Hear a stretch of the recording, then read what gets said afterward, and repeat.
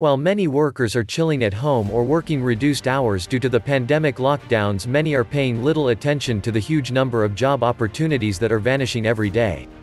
A lack of jobs in the future is a scary prospect, and bad news continues to roll in concerning future employment possibilities.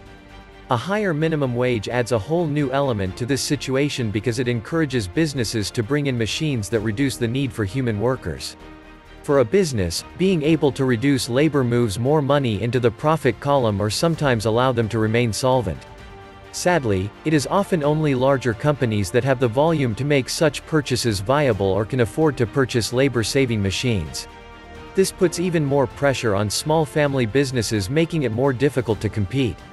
When governments across the US and the world forced businesses to close down in response to the pandemic, many people assumed the layoffs would be temporary and people would quickly return to work once the crisis passed.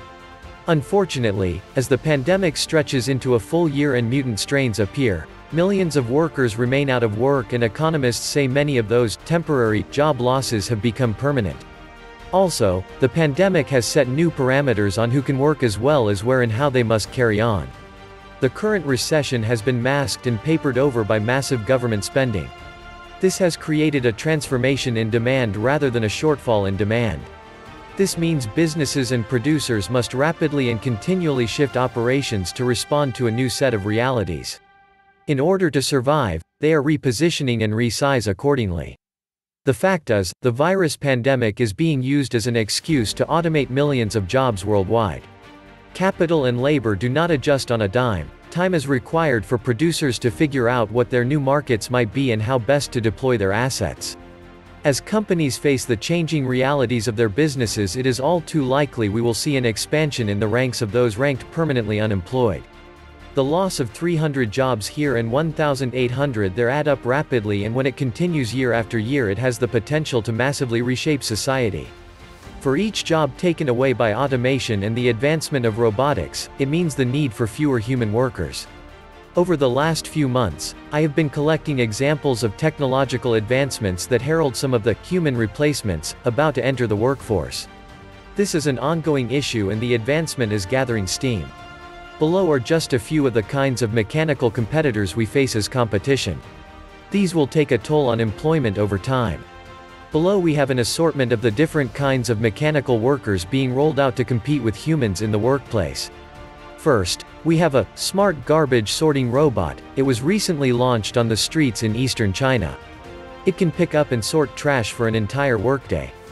China's national newspaper, The People's Daily, published this video showing the robot cruising down the sidewalk in the city of Hangzhou. It identifies trash, then uses a robotic arm to pick up the debris. The fact it does not get wired, bored, or take breaks makes it a good option to paying a human to perform the same task.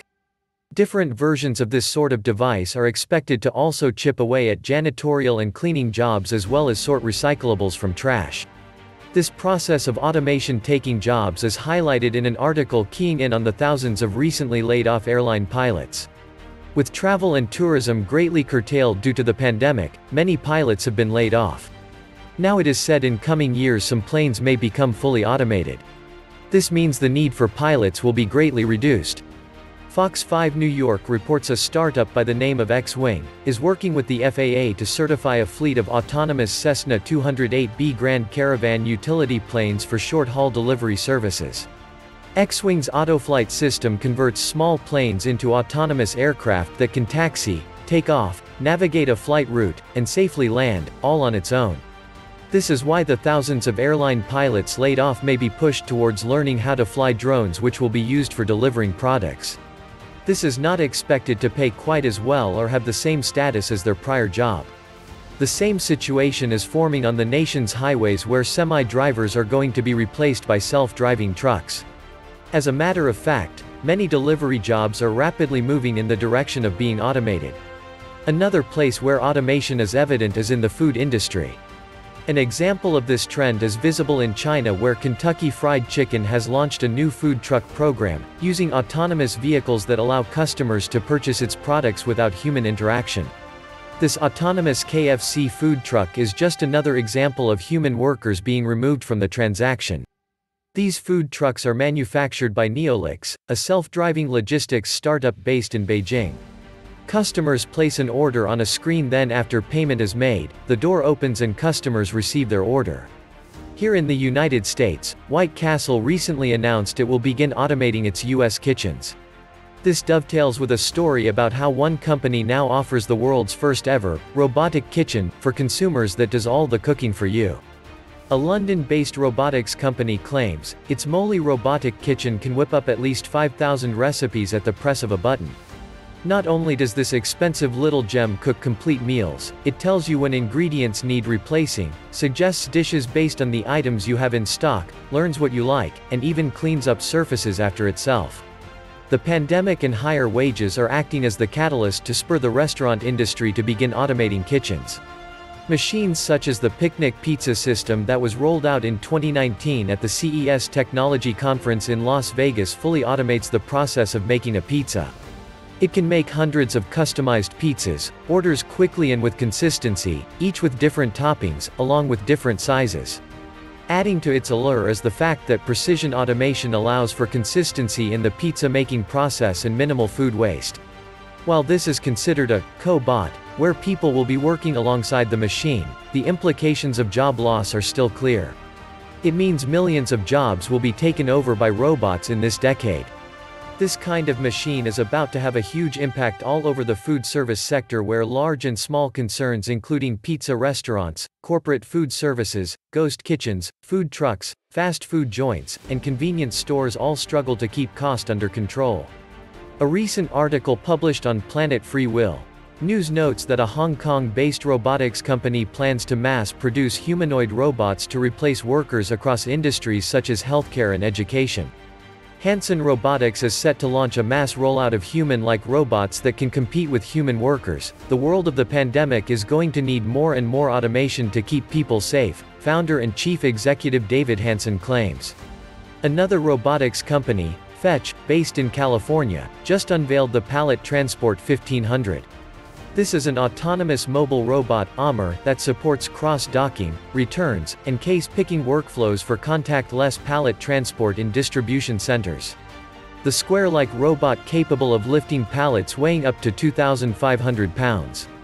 The robot is powered by Honeywell software designed to push automation forward in warehouses by replacing human forklift drivers, states its company press release.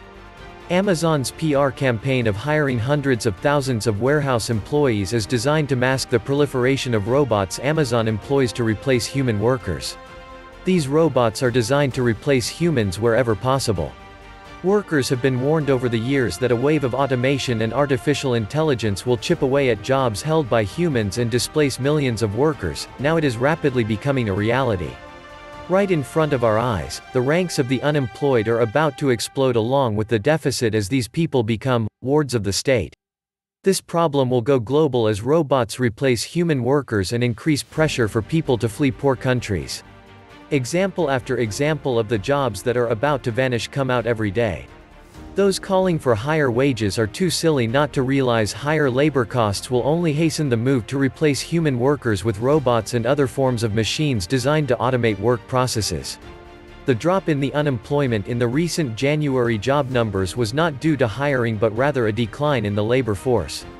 It shrank from 160.57 to 160.16, resulting in a decline in the participation rate from 61.5% to 61.4%.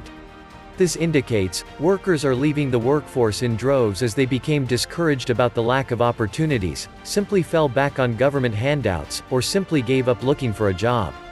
Those putting a friendly face on this, calling it creative destruction, may someday look back at the problems it creates. This is a major power shift from individuals to mega companies and governments with huge ramifications. This was the Nomad Economist.